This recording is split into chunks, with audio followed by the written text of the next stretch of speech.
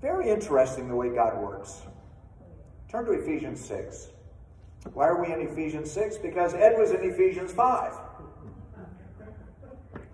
And I looked at that and I said, no, I'm not preaching that sermon that I wrote. God's going to take us someplace else. And it turned out to be Ephesians 6. But keep your fingers limber. Finally, Ephesians 6 verse 10. Finally, be strong in the Lord and in his mighty power. Put on the full armor of God so that you can take your stand against the devil's schemes. He is a schemer. For our struggle is not against flesh and blood, not against one another, but against the rulers, the authorities, against the powers of this dark world, against the spiritual forces of evil in the heavenly realms. Therefore, put on the full armor of God, so that when the day of evil comes, you may be able to stand your ground. And after you have done everything, to stand. The spiritual battle. Didn't I just hear something about a battle? We are in a spiritual battle. And there are times that in churches people have struggles with one another. People look at life differently, look at God differently, the Bible differently, the way the church is supposed to run differently. They don't like the tie that I wear or the shoes that you wore. Who knows what they like or don't like? There's no rhyme or reason to most people, right? But it turns out that it's a spiritual battle that drives us.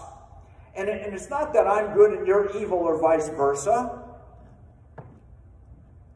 It's that we too easily become a tool in the devil's hands. Unintentional. Our intention is to serve God, and yet it's too easy to be used by the enemy of God and the enemy of Jesus, the enemy of the church. So what do we do about that? Well, we put on the armor of God. We understand that we're in a spiritual battle. And it's not enmity that I have with another person. It's that I want that other person to serve God better, and I want to be able to serve God better myself. And I need you to tell me when I'm being a tool in the devil's hands. By the way, one of my favorite phrases is, if the only tool in your bag is a hammer, everything looks like a nail to you. You ever know people like that? I do. I'm afraid when I have too much anger in my heart or in my life that maybe that's me.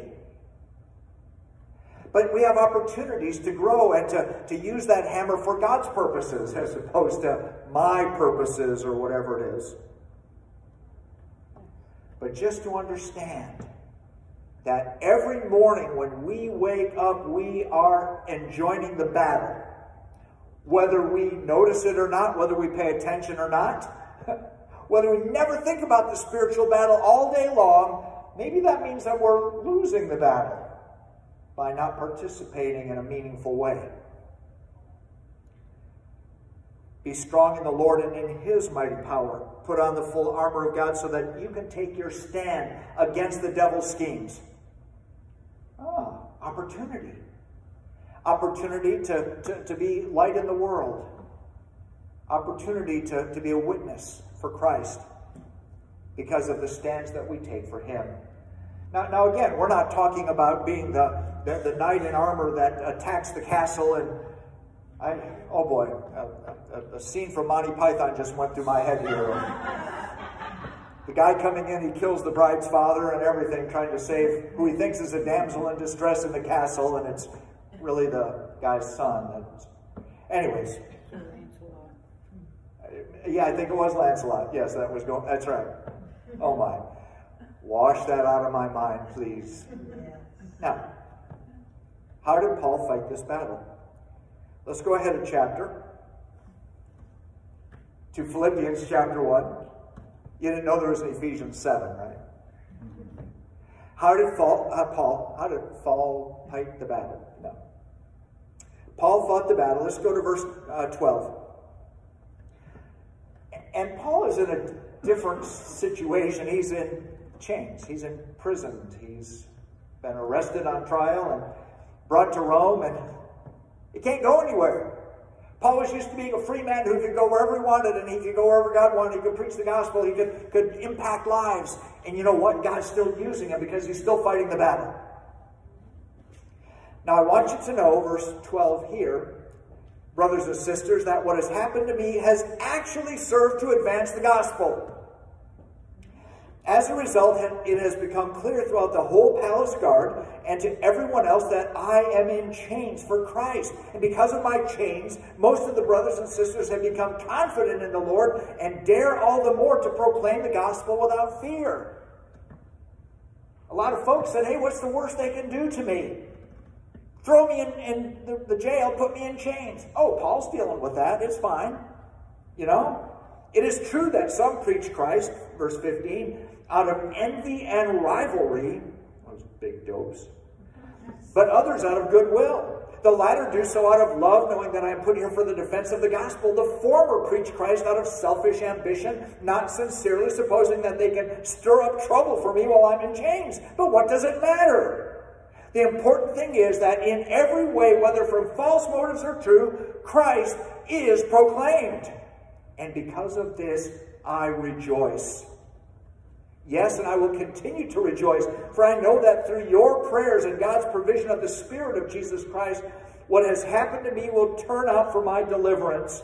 I eagerly expect and hope that that I will in no way be ashamed, but will have sufficient courage, so that now, as always, Christ will be exalted in my body, whether by life or by death. For me, to live is Christ, and to die is gain. If I am to go on living in this body, it will mean fruitful labor for me. Yet what shall I choose? I do not know. I am torn between the two. I desire to depart and be with Christ, which is better by far. But it is more necessary for you that I remain in the body. Convinced of this, I know that I will continue with all of you for your progress and joy in the faith, so that through my being with you again, your boasting in Christ Jesus will abound on account of me. Okay, guys, I've been thrown in prison. I'm in chains. Praise God. How many of us for the last 15 months, it's felt like a prison? Yeah? You know, I've watched what the camp has done, what Charlie and Melissa have done at every turn, trying to make the best decision at every turn, trying to do ministry in the way that the camp was designed and set up for, and that God had been using all these years, 40 plus years now at this point. And at every turn there's a new blockade. You know, Paul knew about that. He tried to go into, what was it, Bithynia? Not now. What did I do here? Me and technology, we just don't work well together sometimes. Paul could have quit. He could have gone back home. Oh, so I'm not allowed to go here. This door's been closed. This door's been closed. What am I supposed to do now? Hey, Paul, come over here. What? The dream. May have been Luke right after in his dream. May have been somebody else. May have been nobody else. Just God's voice. Here's the point. Paul kept working. He kept fighting for the Lord. He kept doing the things that made him effective as God's servant.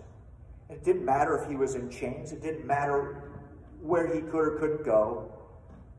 You know what I think Paul noticed? Number one, he's not going to live forever.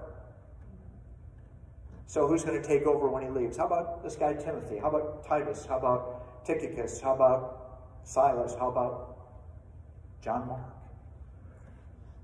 Yeah. So, instead of one guy going, and he's a very effective servant, now you got 2 or 3 or 4 or 5 guys going. Right?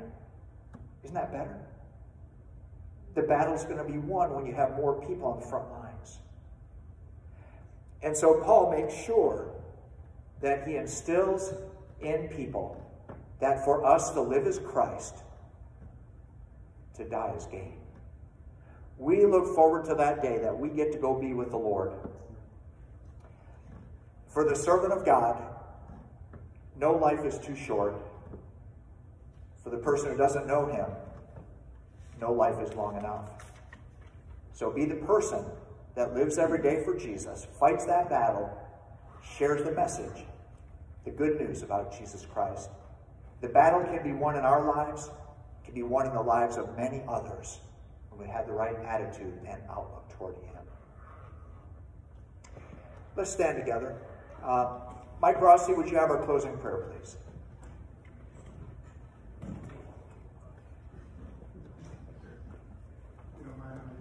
No, that'd be fine. Mike, meet Mike. Mike beat Mike. Oh, that's pretty good. Yeah, thanks. We're working on that. Thanks to Matt. This is the first time that Mike met Mike. That's okay. I was just going to move the page to wherever I wanted. Oh, sure. That'll be fine. You know, I kind of enjoyed today's message. You know, talked about don't be a tool of the devil. The times we're going through, the kids are challenged every day, bullied. I enjoyed the story that Ed told us about the generator and $10 to tinker with the generator and $9,990 to fix the right location. Wow, that's awesome. That is powerful. Being a technician, I know the difference. Flailing and Easter egging, they call it. There's a difference between not getting there and getting there. Amen. So I say all of that to say this. Would you suffer 100 years for eternity? Oh. I think all of us would say on the surface, yeah, 100 years, eternity, that's awesome. I'll take 100 years. Well, you're in it right now, you know. Maybe you only have 60 years, or 50 years, or 40 years, or 37 years. Have you secured your eternity with the Lord? 20 more. Erlene's praying for 20 more. We'll add that to the prayer list. Put it on board. Talked about God's standards, God's will, the armor of God. What do we need to do? What is God's will? Those are all good questions. So, with all of that being said, I think you know where I'm going. Right, Candace? At God's will. What are we supposed to do? How do we secure our eternity? It starts with the two greatest commandments. Amen. I'd like to read that scripture. Make sure I get it right, because it's that important. It's in Matthew 22, 36 to 40, but I'm going to read 36 to 39 maybe. Teacher, which is the greatest commandment in the law? Jesus replied, love your Lord your God with all your heart, with all your mind, your soul, and with your entire mind. And the second is like it, love your neighbor as yourself. And all of the law and the prophets hang on these two commandments. That's God's will. For all of us. If you don't know where to start, you need to start there. If you're not doing it, you need to start doing it immediately. If you are doing it, then just keep plugging away, because it's not easy. Now, it didn't say what type of neighbor, young, old.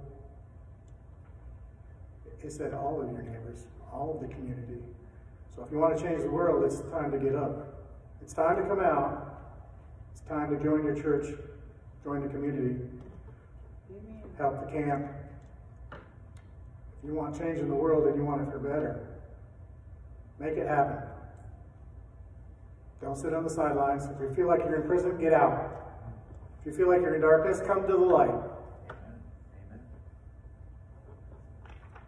You can watch YouTube and be confused. And I love YouTube, don't get me wrong. But there's one tube that you should be watching every day. And that's God's tube. Start reading the Bible again. Get back to the church. Start prayer. Start fellowship. Get around and do something. Help an old neighbor mow their lawn. I know it's crazy talk. But just by an act of kindness, or even a kind word, the domino effect is huge. We never see it. Like you said, we might not see it in our generation. But you can make a difference. Will you bow your heads in prayer? Dear Heavenly Lord, we give thanks and praise to you, Father, for the gift of our salvation, the sacrifice of your Son, your love, your mercy. We pray, Father, for Melissa and Charlie, the camp leaders, the kids at camp, the donors, churches, all the servants. We pray, Father, that the summer will be a blessing to the children. We ask, Father, that you help the staff with stamina, with boldness, with joy, peace. Help them to feel the power of the Holy Spirit in order to do your will, Father, not our will. We ask, Father, that you bless everyone here with the Holy Spirit. We ask that in the name of your Son, Jesus. Amen. Amen. Thank you, Mike. God bless everyone.